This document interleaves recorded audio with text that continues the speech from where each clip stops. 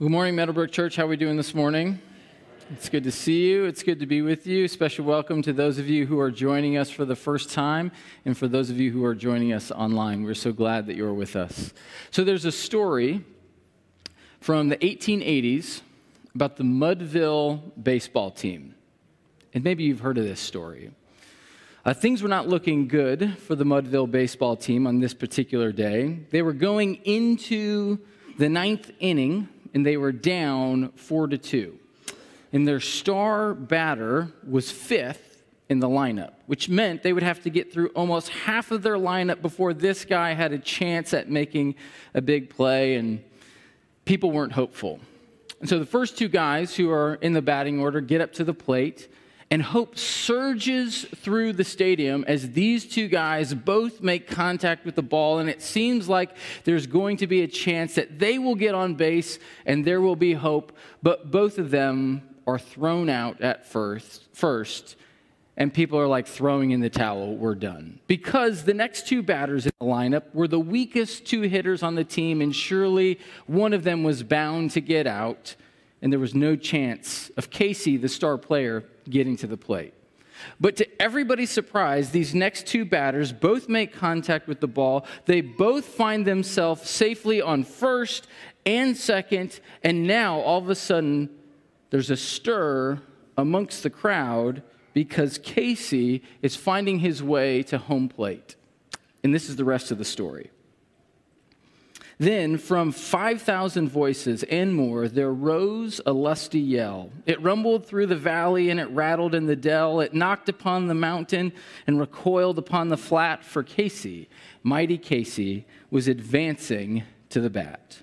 There was ease in Casey's manner as he stepped up to the plate. There was pride in Casey's bearing and a smile on his face.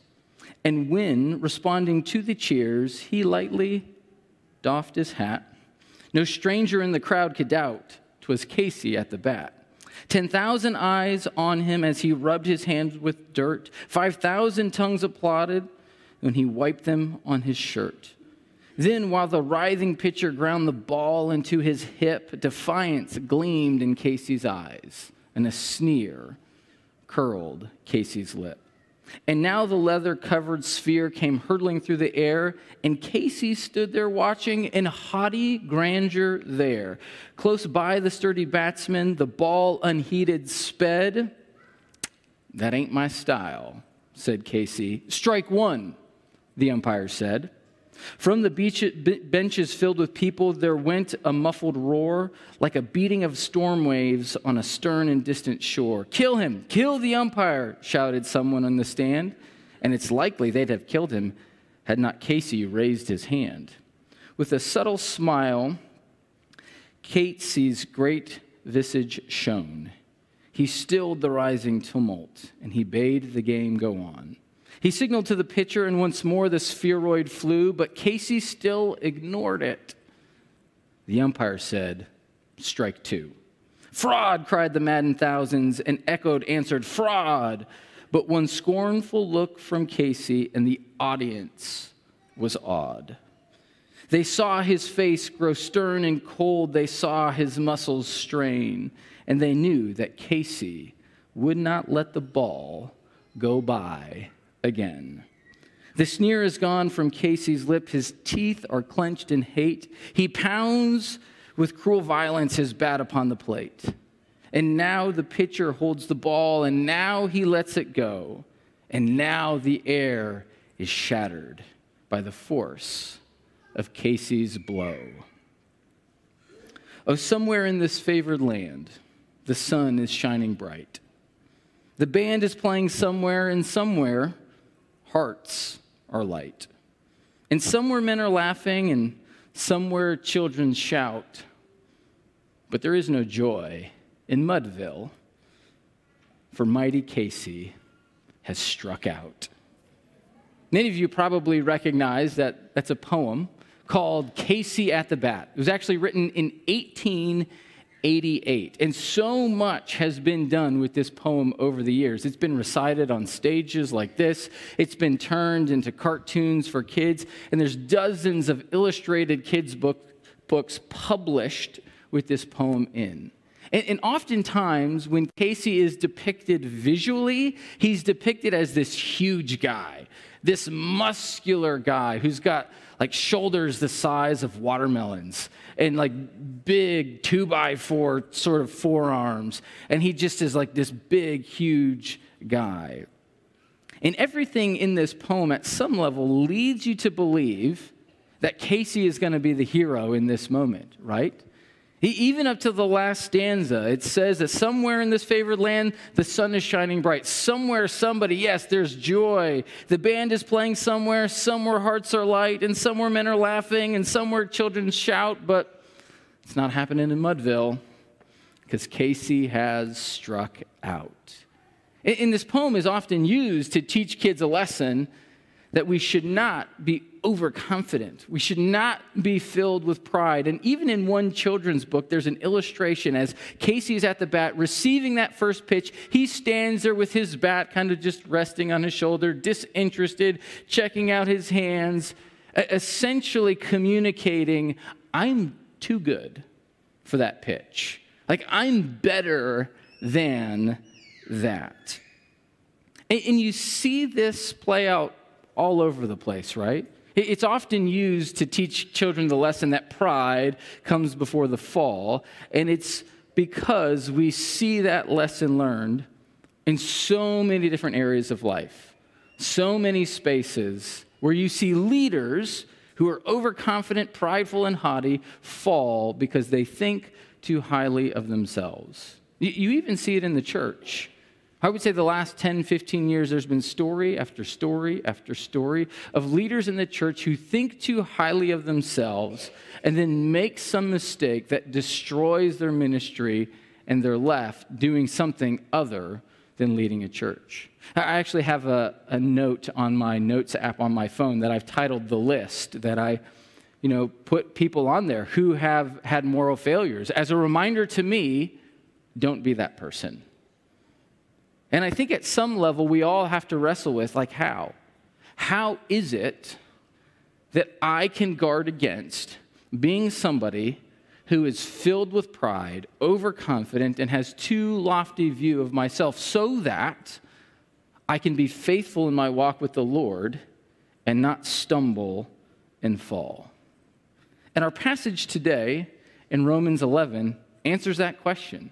It answers how we can be people who actually live into a humble posture rather than an overinflated view of ourselves. And this is how the passage begins. This is Romans 11, starting in verse 11. Paul writes, "Again, I ask, did they being Israel, stumble so as to fall beyond recovery?" Now, we're in this section of Romans 9 through 11, where Paul is talking about how Israel has repeatedly rejected God over and over and over. And the question that Paul is asking is, have they rejected God so many times that now God is in fact rejecting them? And Paul answers, no.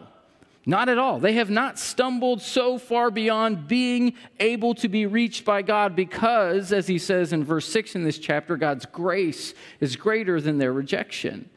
And so we're in this section now where Paul is starting to describe, though, what has happened in light of Israel rejecting God. And he goes on to say this. He says, "Rather, because of their transgression, salvation has come to the Gentiles." See, God's plan for Israel is that they would have been a light of revelation to the Gentiles. You see that used in Isaiah. Isaiah talks about that. You actually see that in Luke 1 and 2, talking about the birth of Jesus, that Israel was supposed to be a light of revelation to the Gentiles. That God intended to bless Israel so that through them, the entire world could be blessed. But because of their repeated rejection, God is now moving forward with his plan in spite of Israel.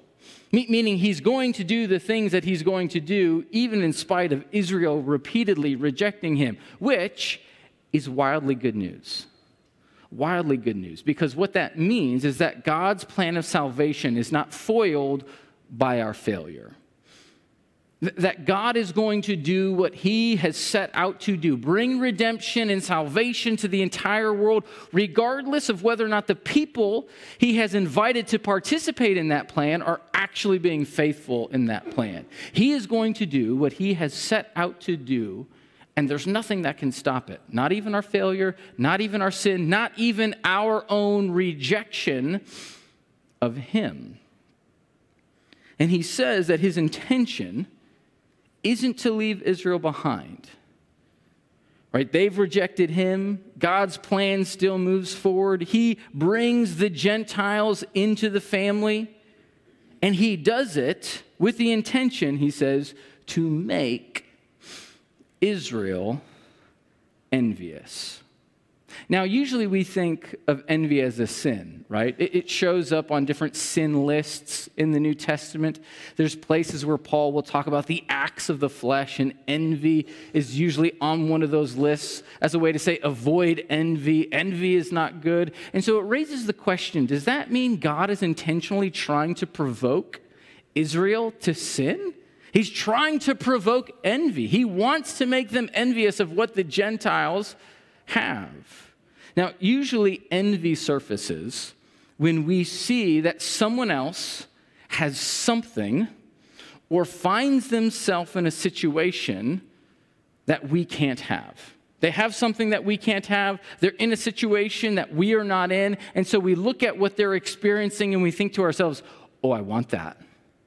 How do I get that, right? Envy usually surfaces when we see someone else experiencing something or have something that we don't have. Like I can remember about 10 years ago.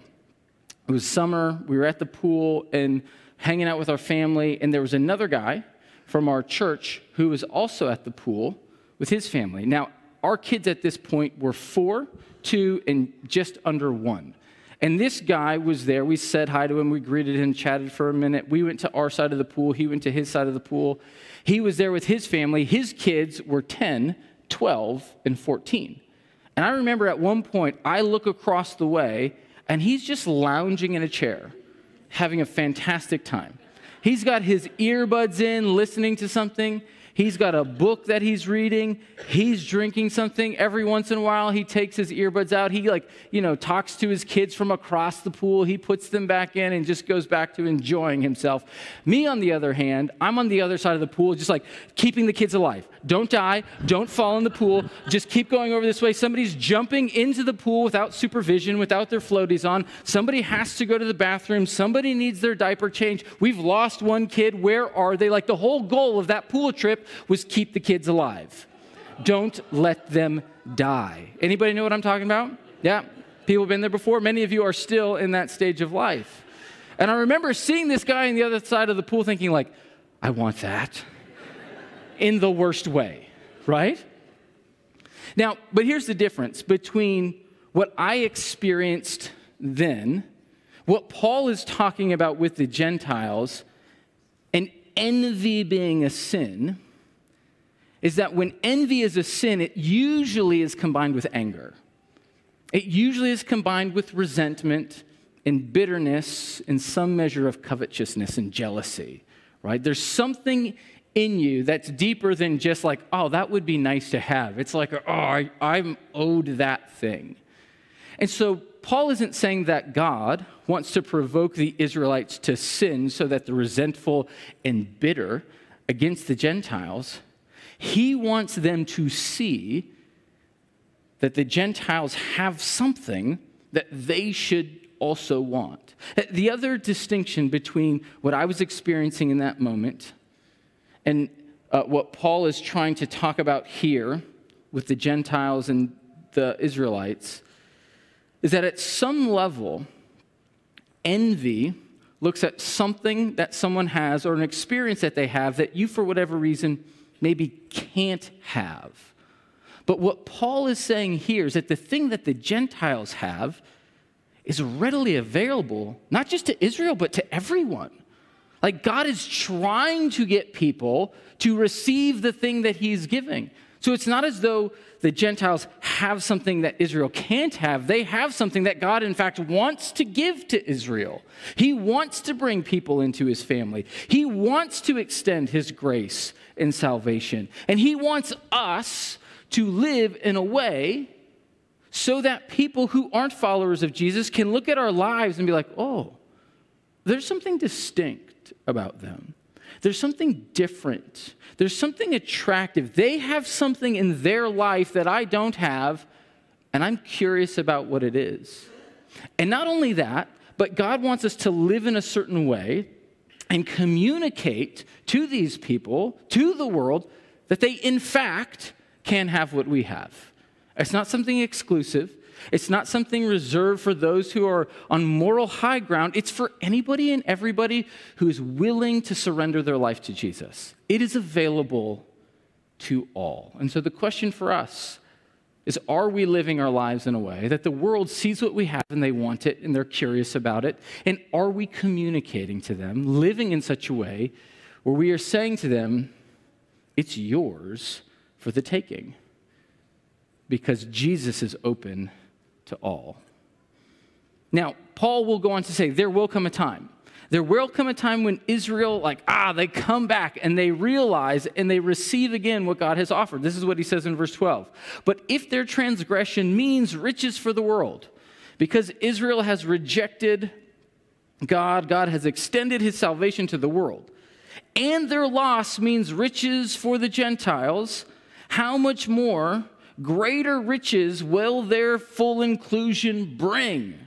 Meaning, if good came from Israel's rejection, how much more good in the world will there be when they receive what God is trying to do? Now, as we move into these next few verses, 13, 14, and 15, Paul is going to say the exact same thing. He's going to repeat almost the exact same ideas, but the difference is going to be he is going to specifically name and call out the Gentiles, right? He says this in verse 13. I'm talking to you, Gentiles. Let me be explicitly clear. Gentiles, I am talking to you. Now, one of the things that's helpful for us to remember is that the book of Romans isn't a spiritual dissertation on salvation. Rather, it's a letter from Pastor Paul to a church in the city of Rome. And it's a church that is a small church, probably about 100 people at this point in the world's history. And Rome would have been about 1 million people. And it's thought that there were no other Christians in Rome at this point in history apart from those 100 people. That's less people in this room in a city about the size of Milwaukee. It would be like if we were the only followers of Jesus in our entire city. A lot rides on their witness. And they're a church that's made up of Jews and Gentiles, Jewish Christians who have realized that Jesus is the fulfillment of the Old Testament. And then Gentile Christians who grew up knowing nothing of the Jewish faith, but have heard that Jesus is king and have realized that he's a much better king than Caesar is king, so I want to follow Jesus and his kingdom. But the problem with this church is that they're divided. And the dividing line of this church is the Jews versus the Gentiles. The Gentiles versus the Jews. Because each has this sense of superiority over the other. It's as though Jews were thinking like, hey, we're the original people of God. We are the original chosen ones. We are the ones who God said, I want you, so therefore that makes us superior and better. And then the Gentiles are believing, well, you guys obviously couldn't get it right.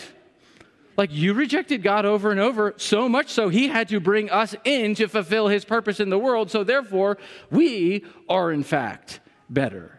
And so each group is at odds with each other, thinking that they are better than the other group. Now, in this moment, Paul is specifically speaking to the Gentiles. At other times in Romans, he has specifically spoken to the Jews, but here he's saying, okay, now I am talking to you, Gentiles. And this is what he says. In as much as I am the apostle to the Gentiles, I take pride in my ministry, in the hope that I may somehow arouse my own people, right, the Israelites, to envy and save some of them. For if their rejection brought reconciliation to the world, what will their acceptance be but life from the dead? Again, Exact same ideas from verses 11 and 12. And again, still speaking to the Gentiles, he goes on to give two quick object lessons. He says in verse 16, if the part of the dough offered as first fruits is holy, then the whole batch is holy. If the root is holy, so are the branches.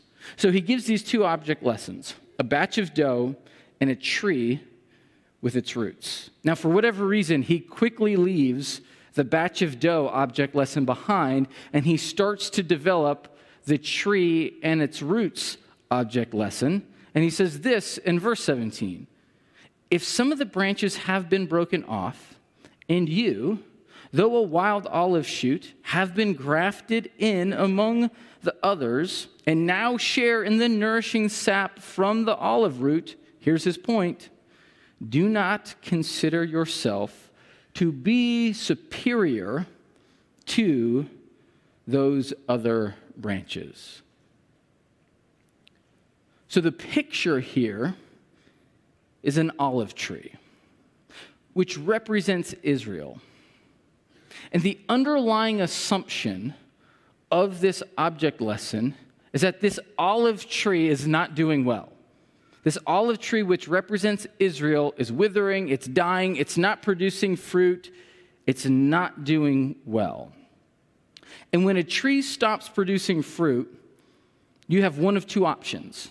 Either you cut the tree down and you get rid of it, or you attempt to nurture it and revitalize it. And what horticulturists do, one way that they revitalize trees, is they graft in new branches. Now, let me be clear. I'm horrible with plants, right? So I have had to hop on YouTube. You can learn anything on YouTube throughout the course of this week to learn how you do this. I have a plant in my office, and the only reason it's alive is because Veronica waters it on a weekly basis. If it was up to me, it'd be dead, right? But what they say in keeping a plant alive through grafting is you take a branch from a healthy tree. And if you take that branch and you cut the bottom of it into a V shape, you can then take the tree that's not doing well, the unhealthy tree, and you can see in this picture, you cut a slit into it, and then you can stick on either side healthy branches from other healthy trees. And you have to line up the edges so that the edges are flush. And then the next step would be to wrap this plastic wrap around it, which creates a little bit of a greenhouse effect. Then sometimes there's other sealant you can put on the tree. You can put moss on the tree. The idea is to keep the tree warm so that the sap from the healthy branch can somehow revitalize the sap from the dying branch and actually bring it back to life. So in this object lesson, Israel is the dying tree. And the grafts, the wild olive shoots, are the Gentiles. And as you might expect, it would be easy for the Gentiles to think, yeah, we're keeping this thing alive. You guys did not do a good job. You were dying before we came along. And so, pat ourselves on the back for doing a good job, for keeping this Jesus movement going. And Paul says, well, if you do, meaning if you think that way, consider this. You do not support the root, but the root supports you. Meaning there's something greater than the graft that is actually keeping the whole thing going. And there's debate, and when we're talking about the object lesson, does the root refer to God, which would make sense because God is the one who's the sustainer of life, or the root could refer to the patriarchs, Abraham, Isaac, and Jacob. And some people wonder that because if you go back to chapter 9, verse 5, which is the beginning of this section, Paul mentions the patriarchs, and this could be a callback to that. Either way, what Paul is trying to say is that there is something or someone who has gone before you. There is something or someone that is bigger than you that's actually sustaining all of life. Even though you're a graft that is intended to bring health to the whole thing, he's trying to say a lofty self-perception loses sight of salvation. A lofty self-perception loses sight of God's salvation. that it is God who is the one who ultimately sustains life. It is God to whom we all surrender our lives to take control of it. He says this in verse 19, "You will say then, branches were broken off so that I could be grafted in." Essentially, I'm in a good spot. I'm doing okay. They were dead. They were broken off. Now I'm okay. Granted, Paul says in verse 20, "But they were broken off because of unbelief. And you stand by faith," meaning you didn't do anything to contribute to this. "Do not be arrogant, but tremble. For if God did not spare the natural branches, he will not spare you either." Meaning, it's just as easy for you, who have been grafted in, to lose your way and reject God in the same way the Israelites did. There is no guarantee. You could easily lose your way as well. He's saying a lofty self-perception loses sight of salvation, both in reference to God's bigger plan in the world.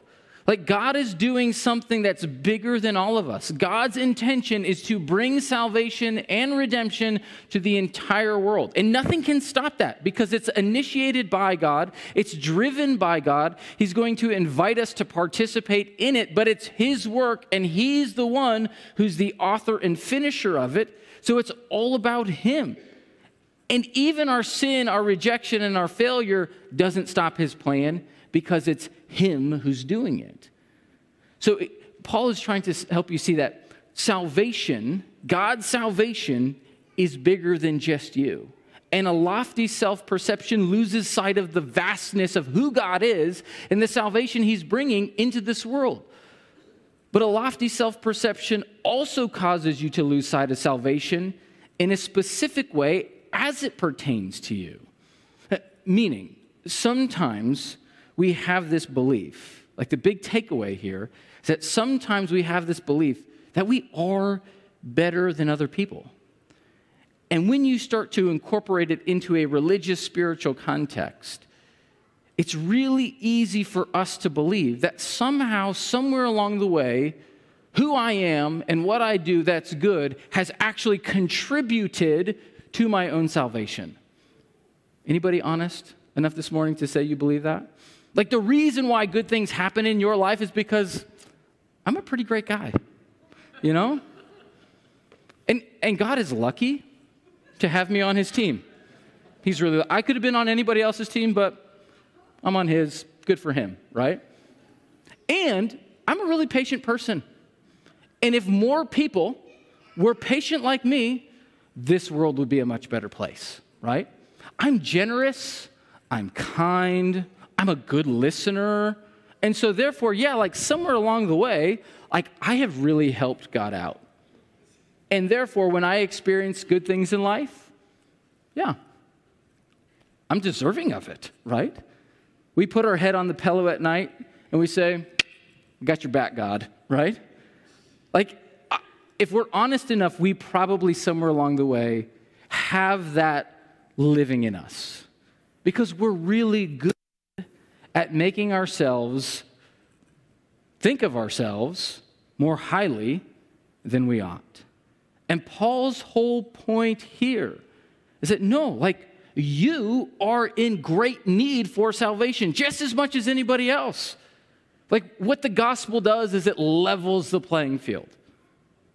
Paul has gone to great lengths, the beginning part of Romans. If you can recall back to Romans 3, no one is righteous, he says. Not even one. Do you know what that means? It means no one is righteous. That's what that means, right? It's just that plain and simple. Like we all are in need. We all are people who need to submit ourselves to God's grace. And that's what Paul says earlier in this same chapter. In verse 6, he says that we are all people who are in need. He says, if by grace, meaning God's salvation, if by grace, then it cannot be based on works. If it were, grace would no longer be grace. There's another place in Romans 1 Corinthians 15, verse 10, where Paul simply says, but by the grace of God, I am what I am. It's all God's grace in my life, all of it. And so at the beginning we said, how is it that we remain humble, have an honest view of who we are in light of who God is, and not think too highly of ourselves? It's by daily reminding ourselves of God's grace, and that it's only by God's grace that I am what I am. The skills that I have, the way that he's wired me, the family into which he's placed me, there's a whole lot of my life that I didn't choose. I'm just riding out the trajectory of the life that God put me on. And what if you started each day this week looking yourself in the mirror and simply saying, but by the grace of God, I am what I am. All of this is one colossal gift in my life. I think it would change the way you view yourself and view others, whether in the world or in the church. And what Paul is trying to say here is that God's grace is motivated by his kindness. His kindness. He goes on to say in verse 22, consider, therefore, the kindness and sternness of God to those who fell, sternness to those who fell, but kindness to you, provided that you continue in his kindness. Otherwise, you will also be cut off. We don't always like to think of God's sternness, but as any parent knows, at times, you have to be stern and firm with your kids. You have to set boundaries. There has to be discipline, but that doesn't negate your kindness. You could even say that your discipline and your sternness is an extension of your kindness because it's your way of trying to shape your kids in a way so that they don't ruin their own lives. God's kindness is the motivator of his grace in our lives. And what Paul is trying to say, the way that this passage ends, the way we know that God is kind, is no matter how hard, how often, how diligent, resistant we are in our rejection of him, there is always a way home. There is always a way back to him. He says in verse 23, and if they, again, they being Israel, do not persist in unbelief, they will be grafted in, for God is able to graft them in again. After all, you were cut off an olive tree that is wild by nature, and contrary to nature, were grafted into a cultivated olive tree.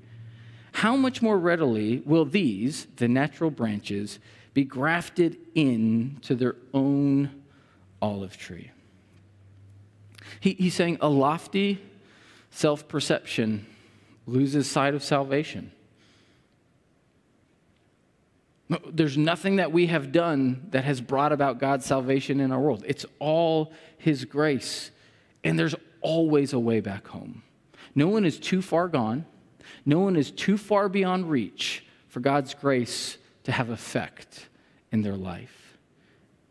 And I think what Paul is trying to show here, again, is that God's salvation is much bigger than we could ever imagine. The work that God is trying to do is wider, bigger, more vast and beautiful than we could ever believe. This is a picture of a guy named Sam Van Aken. And Sam is a professor at the University of Syracuse. He's actually an art professor, but he has a background in horticulture. And what Sam has done is he has been able to create a tree of 40 different kinds of fruit on one tree. One tree. 40 different kinds of fruit on one tree. I'm getting looks. People are like, no. Not possible, right? All stone fruit, which means they have a pit in them, like a peach, a nectarine, cherries, 40 different types of fruit on one tree. All he has done, and it's taken him like 3 years to work on this project, is he's taken grafts, branches of other fruit trees, and all grafted them onto the same tree.